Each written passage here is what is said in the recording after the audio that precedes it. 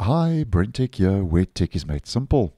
So we have a new version of the PowerToys utility app for Windows 10 and Windows 11, which rolled out late yesterday in my region on the 4th of April. And the latest update, as we can see, is version 0.80, bumped up from version 0.79.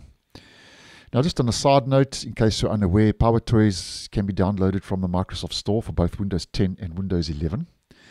And there's quite a lot going on in version 0.80, which now brings stability improvements, new features, and bug fixes.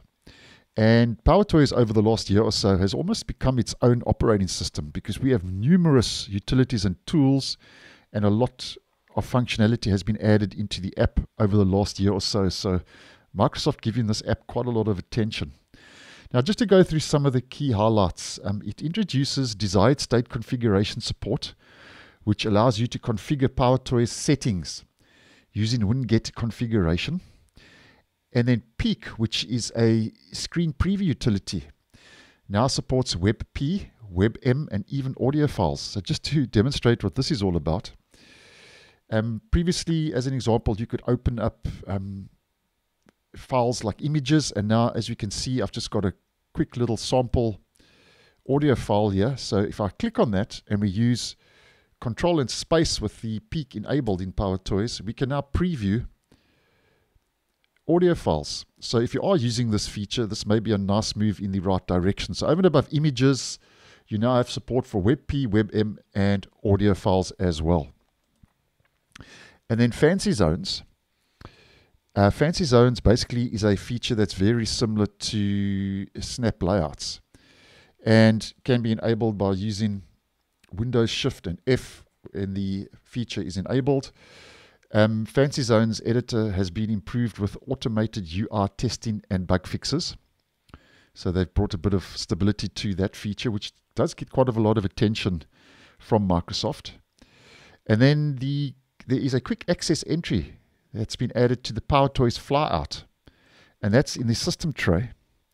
And if we click on our little icon in the system tray, we get quick access, as I've posted on previously. And if you want more information regarding quick access, I'll leave a video regarding this in the end screen. But now you'll see if we right click on that PowerToys in the system tray, we now have a quick access entry that's been added, which I think is a nice move. And there we go, it does exactly the same. So that's just a little adjustment there.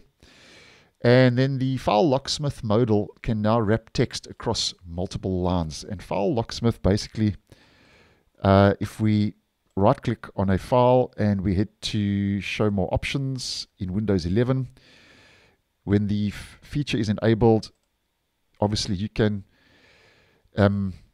use file locksmith to end the task and so on. And apparently with this, the modal can now wrap text across multiple lines. So that's a bit of an improvement there. And regarding file locksmith, I'll also leave a video regarding this feature in the end screen if you'd like to know more about it and how to use the feature.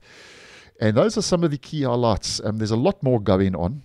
Obviously, there's numerous bug fixes. So all the different utilities and tools, to some extent or the other, have received some improvement or fix.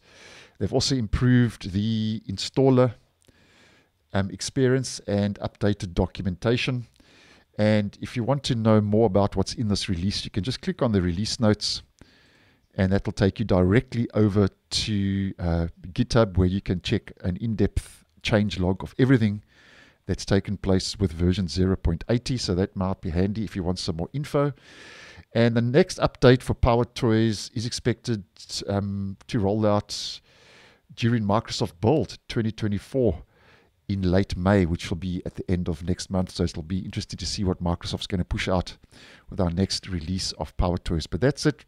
Version 0.80 now available, and as mentioned, is available for Windows 10 and 11 from the Microsoft Store. So thanks for watching, and I'll see you in the next one.